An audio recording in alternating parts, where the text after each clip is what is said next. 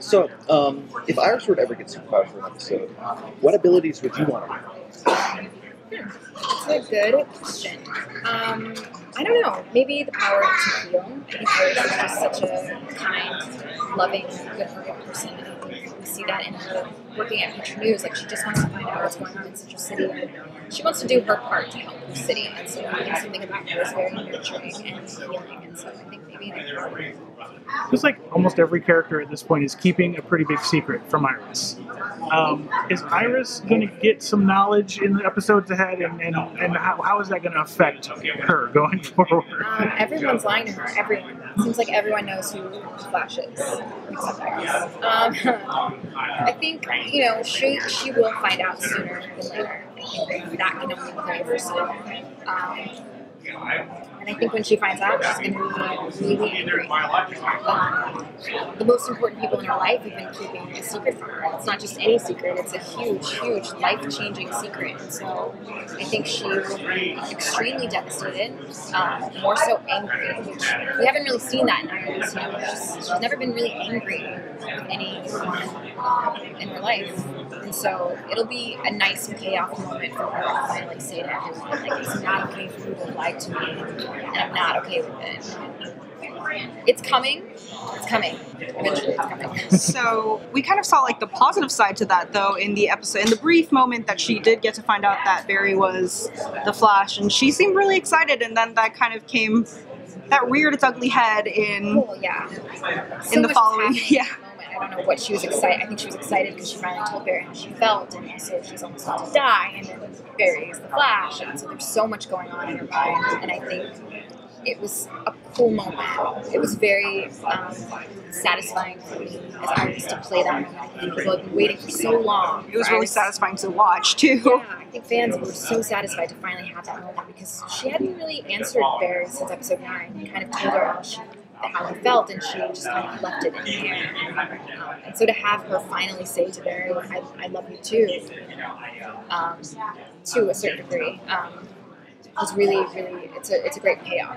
And then to have it reversed, it was like, So does that mean any more West Allen in the future, or was that punch and the whole debacle kind of? It will never be the end. It will never be the end. I don't believe it will ever be the end for Barry and Iris. They're so iconic. There will always be some sort of relationship between them. I don't know. I think it's just a love of a lifetime, and you can't really. What can you say? What can you say? Now that Eddie is reluctantly in on the secret, very secret, how does their dynamic, Iris and Eddie's dynamic, change over the next few episodes? She's starting to notice that Eddie is acting strange. I think in episode 18, which is airing today, not this Tuesday, the next one. She, she knows that Eddie is being a little strange, and she even says to him, like, you've solved too many cases.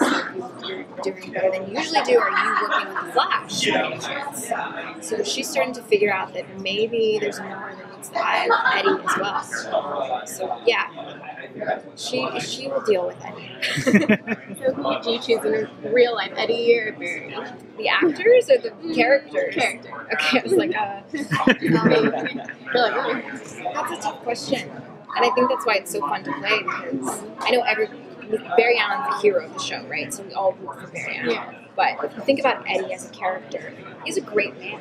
He loves Iris. He's moved her into his apartment. He's been nothing but kind and gentle to her, since the day that we met Eddie. So it's not like he's a bad guy. So it's hard to choose. And they're both good looking. Hard to choose. Is there any other character on the show that you haven't interacted with a lot that you get to spend some time with toward the end of the season? Yeah, Wells, Caitlin and Cisco. You'll see Iris kind of just in general move towards that Star Labs family. Can you characterize sort of her relationship with each of that 3 core star team? Can I? Should I? It's very inquisitive. as you can probably imagine. I won't give too much away about that. I think it's better left inside. Now, will Iris continue digging into the disappearance of her coworker, or do you think that she's kind of believes what she's been through? I think she believes it to a degree because Eddie is telling her this. And again, she believes the men in her life foolishly if she believes them. But how could she not? They've only ever told her the truth and they've only ever been honest with her. So she believes them at their word.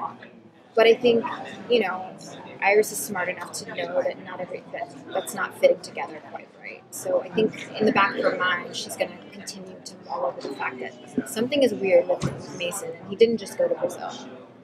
So yeah. You guys have had some great guest stars on. Do you have any favorite interactions in the past couple of episodes? I mean, Mark Hamill. It's Mark Hamill. Sorry to every other guest star, but Mark Hamill. It's Mark Hamill. He's amazing. He has energy for days. We were shooting kind of late into the night, and he could out-energize me. Man, I don't know how he does it. And he's just a consummate professional. He's so entertaining, and he's so kind with people and fans. It just kind of reminds me that, no matter how big you get, there's no reason not to be cool. There's no if Mark Hamill's cool, you should be cool. So you'd love to see him back in a few years? Absolutely. It's really good to see him back. He's not dead. With the crossover episodes happening, do you see, it seems like there's a lot of opportunities for storytelling there, and characterization. Can you, hint at what Iris's, perception is of this expanding universe with so many new heroes on scene? Yeah, I mean, I think we haven't seen too much of her kind of going into other universes. But, episode 18, there's a double date with Ray and Felicity and Iris and Eddie, and then there's Barry as the awkward wheel, as usual, which is fun. It's always fun to have the actors from Arrow on our show. It just adds a different dynamic. It seems like they bring something out of each other. Well, I think they bring a sense of seriousness and darkness to our show to some degree, and I feel like we bring a little lightness to their show. It's just fun to have that every once in a while. Yeah, you complement each other well. Yeah, and personally, I would love to go there. I don't know if that will happen, but I think Iris should go be nosy over there. Doesn't Iris need some female friends? She does. Do you know of any? What's it been like for you to kind of work mostly with male actors and kind of be the lone female force in a lot of the scenes that you're in? That's a good, interesting question. It hasn't really dawned on me that it's unusual, but I think it's important that Iris has a female friend. But I think it's also very indicative to the fact that she never really had a mother. So I think she naturally gravitates towards being around men, and she feels comfortable with Joe and with Eddie and with Barry. That's who she's naturally comfortable with. I don't know that she's had a lot of female relationships. So it would be interesting to see her kind of finally have a girlfriend. And someone to kind of vent to about all these lion men in her life. As she becomes increasingly a part of Star and what's going on with them, does she start to develop a relationship with Caitlin? Do they connect, do you think, on a certain level? Yeah, I mean, it's not a deep relationship, but I think they definitely have a mutual respect and kind of softness and kindness towards each other, which I think is really great to see. Yeah. So, what about Linda then? Because they work together at the newspaper and they're both journalists. Yeah. I guess they both have an interest in Barry, but we can sidestep that a little bit. Are we going to see them interact anymore? Linda? Or Linda, the whole Linda story? Linda Park. Yeah. Linda Just and Barry, with her. or just Linda and me? Yeah. I don't know. I liked having Linda. I think ideally in the beginning she was supposed to be more of a friend for Iris, and that didn't really pan out that way. So I don't know. I don't know if she'll be back or not. But I loved her. Have you started getting letters from kids yet about, you making them want to be a reporter or anything like that? I mean, I get a lot of fan mail. Yeah. And again, as I was saying earlier, if I can ever do an autograph signing this year, when I get fan, I try and answer everything that comes to my train. Because for someone to take the time to write a letter and send it means that they actually watch the show and they care about the show. And the least I can do is sign something and send it back. So it's really great to see people from Germany, Belgium, and Turkey, and Japan. It's amazing how international our show is. It never ceases to humble me. So, yeah, it's great. That's really great. What was the research like going into the show and like developing the character, your own take on Iris? Like, did DC supply you with like nothing but great splash storylines? They weren't adamant that we kind of became comic book nerds at all. I think Jeff Johns was like, listen, you don't need to read the comics to play this part. He was like, you know, we hired you because you essentially brought something to Iris West that we naturally thought fit. So just in that, I felt confident in Iris.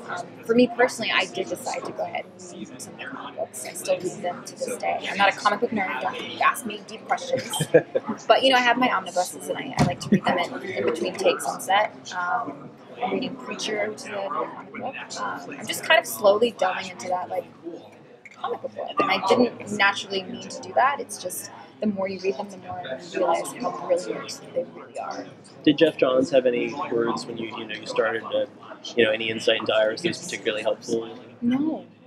Okay. But not in a bad way. I think he was just so excited. I remember after I booked the show, I got a text message from him, and he was just like, I'm so glad we've got you as Iris. And I'm like, this is Jeff Johns telling me that. He was excited that I was playing Iris West. I mean, he knows Iris West. If anyone knows Iris West, he knows Iris West.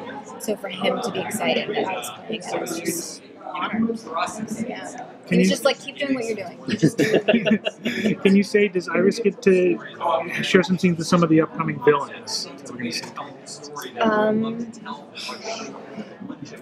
Sorry to ask these tough questions. Yeah, these are tough questions. Yes. I'll just leave it at that. If you had your choice in what Iris got up to in season 2, do you have any kind of wish for her? Fantasy. A direction you'd like to see her take? Or, I want her to find out about her mother. Okay. The family storyline to kind of be fleshed out. I think it would be interesting to see what happened to her mother. Where did she go? Why is she just been with Joe for so long? Did Joe tell her the truth about what happened to her mother? And also the question of Wally West. I think would be very interesting. Other than that, I think professionally, I want her to continue to be a strong reporter and to work alongside Star Labs and that team to kind of take down the bad guys. It's interesting. I want her to be not so isolated from the rest of the team. So, of the comics that you are reading, have you come across any characters that you'd love to see debut in the show or interact with? Oh, that's a good question. No, not that. No. Like I said, don't question me too deeply. Okay, all right. I mean, I'm sure there's great ones. Heatwave was one of the ones in the beginning that I was like, I love Heatwave. He's one of my favorite villains. So for Dominic Purcell to come in, that was cool for me. And Grodd. I want some Grodd. What brings out your inner fan? What do you geek out over? My inner fan? Yeah. Like about the show? No, about in life in general, art, I love whatever. time travel. So I loved episode 15. Just the idea that we were opening the gates for time travel so soon in the show was really exciting to me. Stuff like Lost, really into, just weird, supernatural Surrealistic. stuff. Yeah. Yeah. Thanks, guys.